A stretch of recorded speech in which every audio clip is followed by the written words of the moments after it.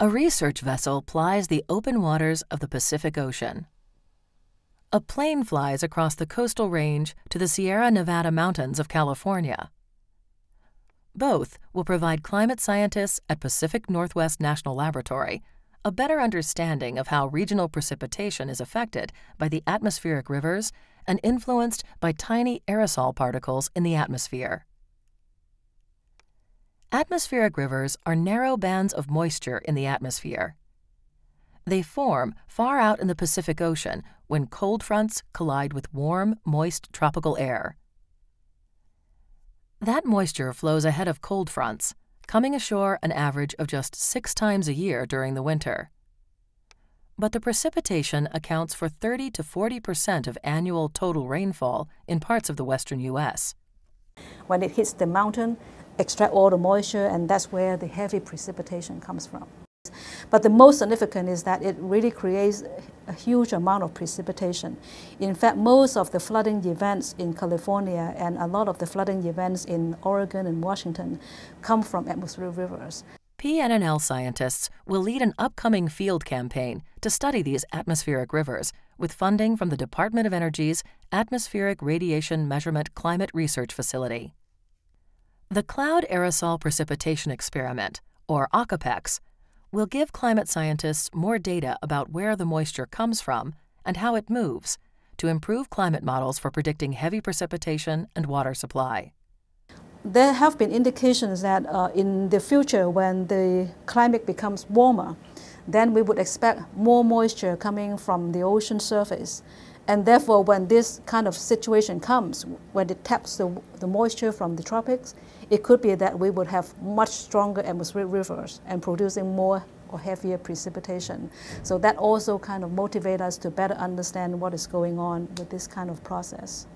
During the field campaign, scientists will rely on a research ship equipped with a vast array of state-of-the-art remote sensing instruments, such as scanning cloud radars. ARM's aerial facility, the PNNL Gulfstream 1 aircraft, also will be loaded with the latest in-situ instruments for cloud and aerosol measurements.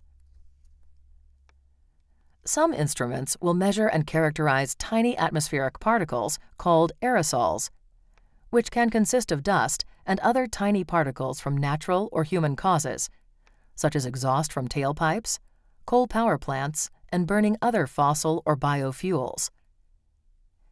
These aerosols interact with clouds and can change the amount and form of precipitation.